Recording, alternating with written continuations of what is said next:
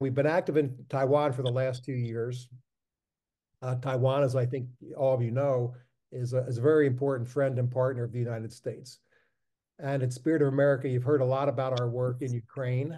And in that work in Ukraine, we've seen firsthand what happens when a larger, more powerful country tries to impose its will on a smaller country.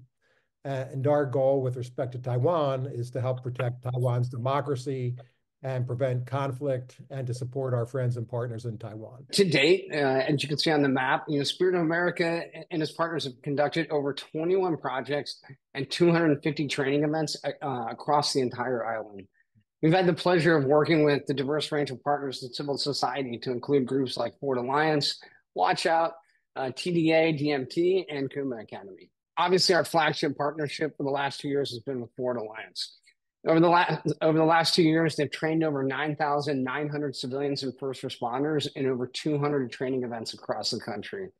What started as a small collaboration between SOA and Forward Alliance, where we were training basic crisis medical skills, has turned into a national program where we're training and organizing civilians to not only take care of their communities, but to support and integrate with frontline first responders. I founded Forward Alliance in 2020, so that's nearly 4 years ago now. And we started out with a very simple concept, simple idea, and it remains our mission today, which is to bring people together, right? We want to strengthen communities. We want to build solidarity.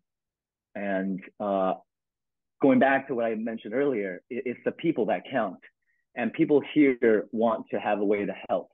Right? We understand that every society has its challenges. We understand that every democracy has its up and downs, right? But the people have got to be part of the solution. And so this is where a civil society plays an essential role, right? No one else can do it for us. Government can't do it for you. International allies, friends and partners can't do it for you. Everyday folks have to get up in the morning, make that decision that my actions today count, right? I can make a difference. I can help. And that's why we founded Forward Alliance. It's giving people a way to serve, a way to participate in their community, in their country. And so we do community service throughout the year. But in addition to that, we have this program that we call the Forward Volunteer Corps that JB introduced just now, which is to provide crisis response training for the folks who are already helping their communities, who are already community leaders. Right, give them the training so that, in the worst of days, when disaster strikes, everyone is prepared to help themselves, help their communities, continuing to lead those around them. We train the general public, but we place an immense focus on training existing organizations, existing leaders, pillars of their communities. We've trained close to 10,000 civilians. In fact, this Saturday, we will have trained 10,000 folks. This Saturday is an interesting day where we're doing simultaneous training in Taipei and Pingtung, which are, for folks who are aware of Taiwan's geography, the northernmost and southernmost cities in Taiwan. So we're doing simultaneous trainings all over the country. But the trainings are conducted by first responders. Our trainers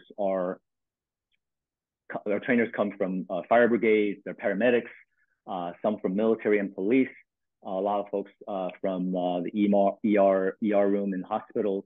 So these are folks who are doing crisis response on a daily basis, training civilians in the same language, in the same methodology, in the same processes, and so that in case of a crisis, they can work together.